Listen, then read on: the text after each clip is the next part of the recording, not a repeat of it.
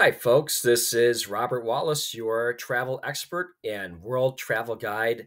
And today we're going to do a preliminary search on Hopper. So let's get right to it. We are still looking for the perfect hotel stay for ourselves in Rome, Italy during Easter weekend. We'll be flying in on April, Saturday, the 8th, and we'll be checking out on the 10th. Okay, and we plan to see the Pope and then go on to visit my dad in Tuscany.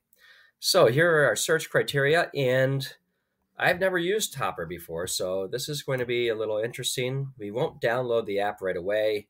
We're not going to log in with Gmail. Instead, we're going to take a look at possibly their map. I'm not sure what's going on. It doesn't look like things are downloading here. Here we go. I like to use the app mainly because I have a specific area that I want to stay in when we stay in Rome to satisfy Mrs. Wallace's needs. So I'm not sure how to make this map. There we go. Move around. So we are staying near the Vatican City, mainly because the price is pretty good, pretty centrally located, and we don't want to have to go through throngs and throngs of people to get to see the Pope on Easter Sunday.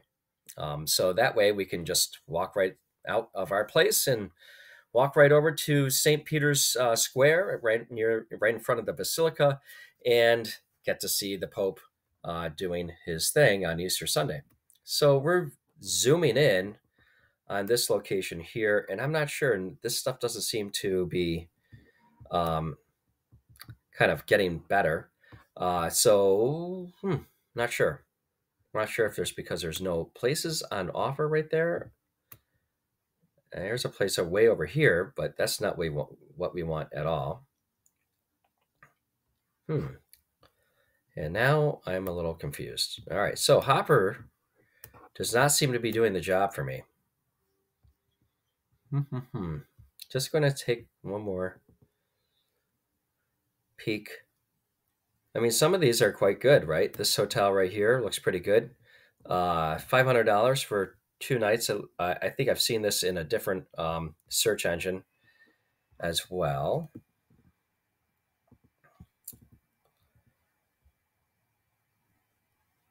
Okay, let's go to a different one. I've stayed in this hotel Amadeus before, I'm quite sure. Let's just take a look at it and see if it's the same one.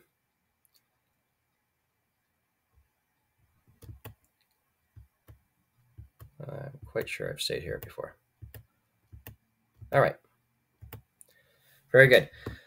Well, that's Hopper for us. Let's decide not to use Hopper and let's go to Booking instead, right? So Booking.com is the one I typically use when I am traveling to Italy. It just seems to work best.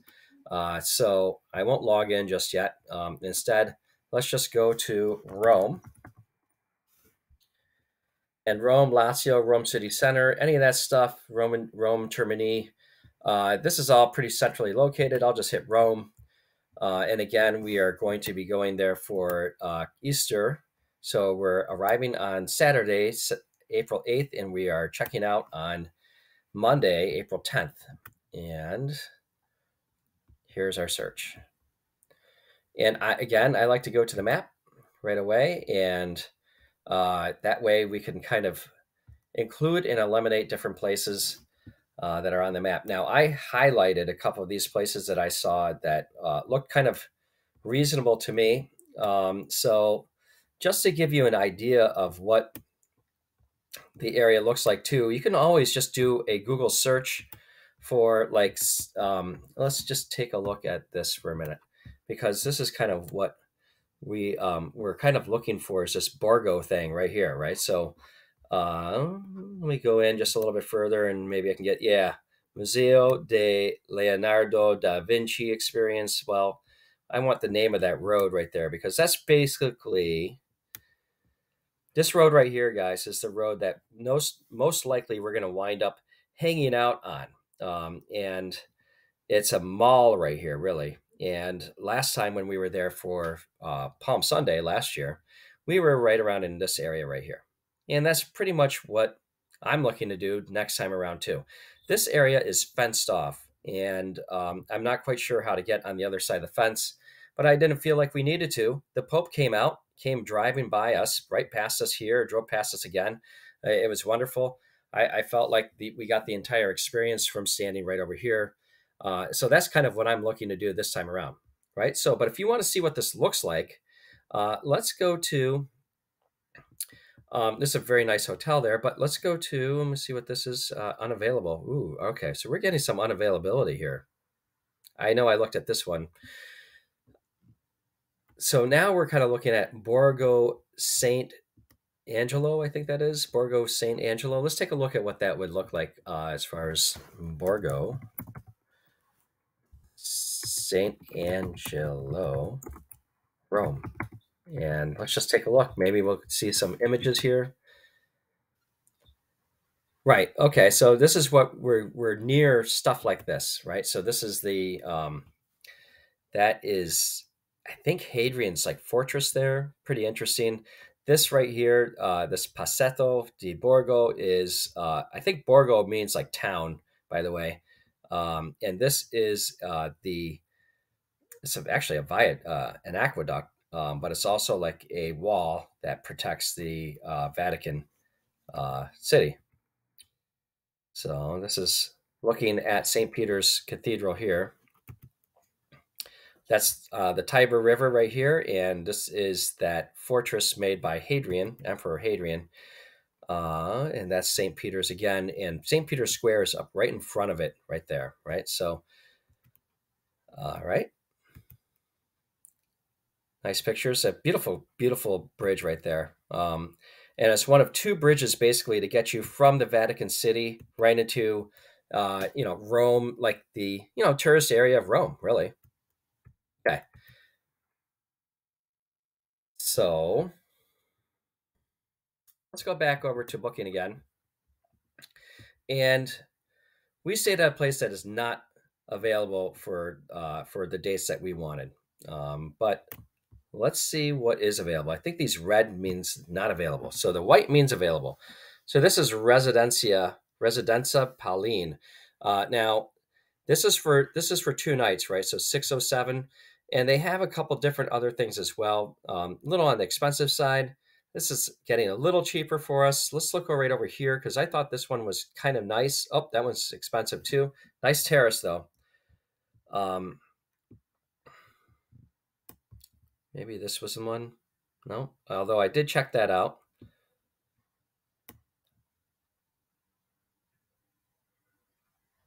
Okay, another little apartment hotel. A lot of these, by the way, guys, are like privately owned apartments of some sort or another. Some of them actually have some type of little front desk area, and some of them don't at all, and you just have to communicate with the owner.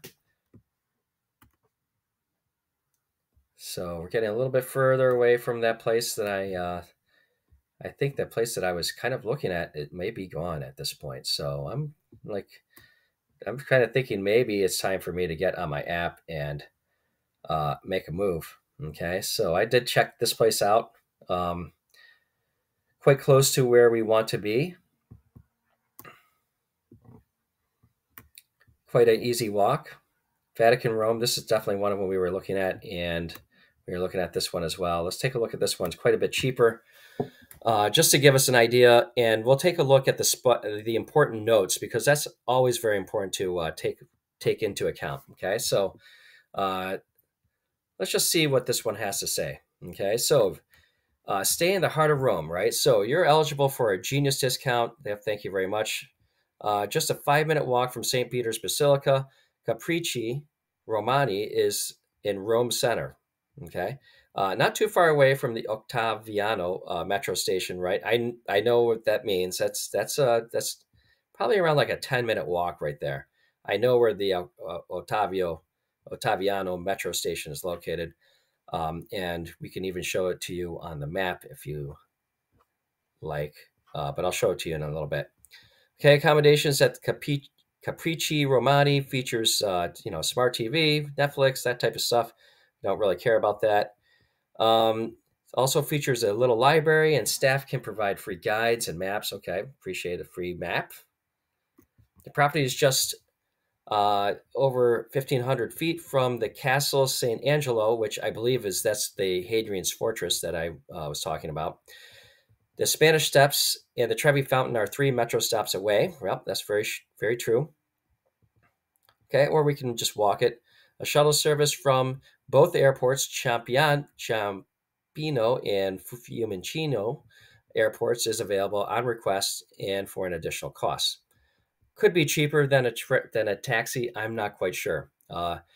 Mrs. Wallace and I did the taxi last year, and I want to say it was around 30 euros for the taxi from the same area, right? So we took the taxi from Fiumicino Airport, which is their big international Rome airport, right to this area, right to that Borgo. I think it's called like Borgo Pio area. Okay. This is our guest's favorite part of Rome, according to independent reviews. Couples in particular like this location. They're rated 9.6. Okay, so let's take a look at some of the stuff that they have here. We're not going to get a room with a view, I don't believe. Let's take a look. Nope. But no prepayment needed. Pay at the property. And it's $471 for 2 nights. It does include 10% VAT. It doesn't include this $3.50 city tax per person per night. Okay, so they do see how many people are in your room, and then they charge $3.50 per person per night. Okay, so that comes out to around $7 per night times 2 nights. So it's like $30.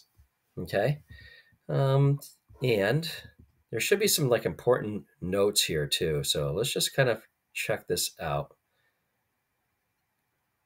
I'm not used to looking at it on a computer. I'm used to looking on my app.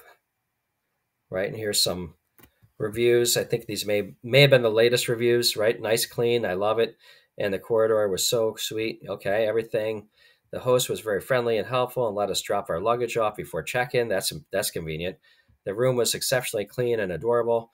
The view from the window was so nice. We also had our best night's sleep here. The beds were probably comfortable.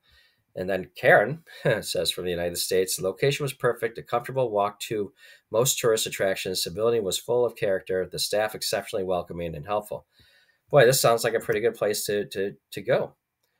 I'm still looking at if I can check in later in the evening because we're not going to get there until around 9 p.m.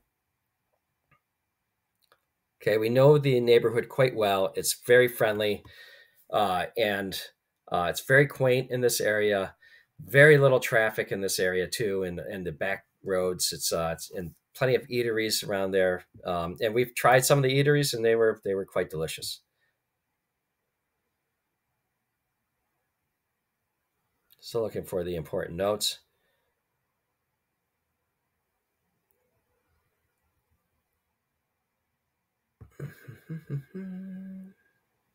Okay, here's the fine print. So a surcharge of 30 euros will be applied for arrivals after 6 p.m. or rather from 6 p.m. to 10 p.m. Okay, after 10 p.m. there's going to be a late check-in cost of 40 euros. Okay, all requests for late arrival are subject to confirmation by the property itself. Okay, so we are planning to arrive here at, I want to say 9 p.m. I'm going to take a look at my phone real quick. Oh.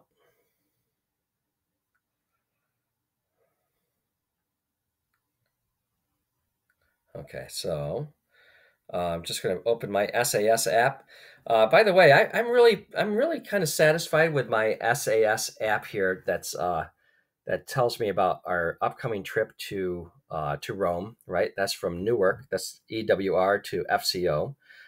So I really appreciate it. And then if I click on it, it starts to give me my itinerary, which is really, really nice. And it tells you up at the top up here, it actually shows you the different legs for your itinerary. So it's quite nice to just pop in and see what you get, right? So that first itinerary right here, I believe is the full, yeah, all right. So that tells us the whole thing. So we're arriving into Rome at 1950, which is that's 50. That's basically 8 p.m. in the evening, right? And so I believe that at 8 we could probably get from the airport uh, to the hotel by 10 p.m. I'm quite sure of that, right? So we could get there and we would have to pay those 30 euros as an extra charge. But this hotel really seems to be a really good one to do.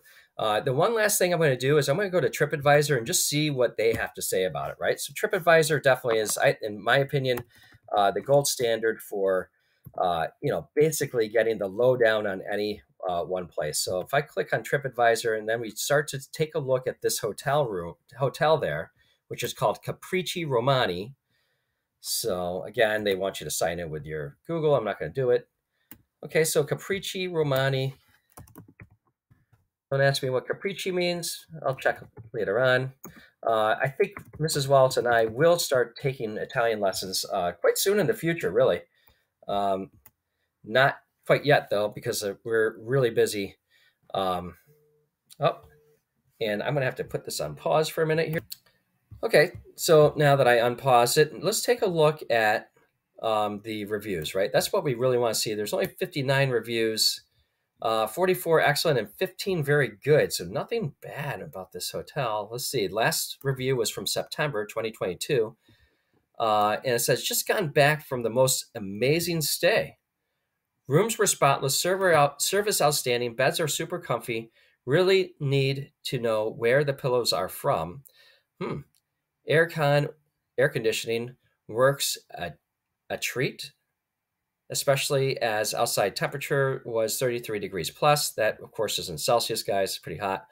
Would definitely highly recommend and would stay again. Complimentary pastries and coffee in the morning was spot on. Thank you for an amazing stay. Really helpful in how to navigate the city. Literally 10 minutes walk from Vatican City. The number 40 bus will get you there from Roma Termini. Oh, okay. So you can take the bus from Roma Termini. We stayed as a family of 4, 2 adults and 2 older teenagers in a quadruple room. And excellent. So this is sounding pretty good. Let's do one more review. This one had 4 out of 5 stays. This one says cute little stay. Stayed for over a weekend. Hosts were so lovely and sweet. Spoke excellent English too. Place was cleaned thoroughly and smelled great. Room was small but enough for 2 people. Location is excellent. Just a stone throw away from the Piazza San Pietro and Castel San Angelo. Perfect for an evening walk. Yeah, absolutely, guys. Would definitely recommend for a weekend getaway. Sounds perfect. Okay, so we're getting great reviews. So that to me is enough. I'm booking this thing, and I'm going to book it right on my Booking.com app on my phone. And I strongly recommend. I like using Priceline in the United States, but I do like using Booking when I'm in Europe. It seems to work better, at least in Italian locations. It has not let me down yet. So that's it for me, for Robert Wallace, your travel expert, and picking and choosing places to go and stay, rather, during Easter vacation 2023 in Rome, Italy. Have a wonderful day. And as always, bon voyage.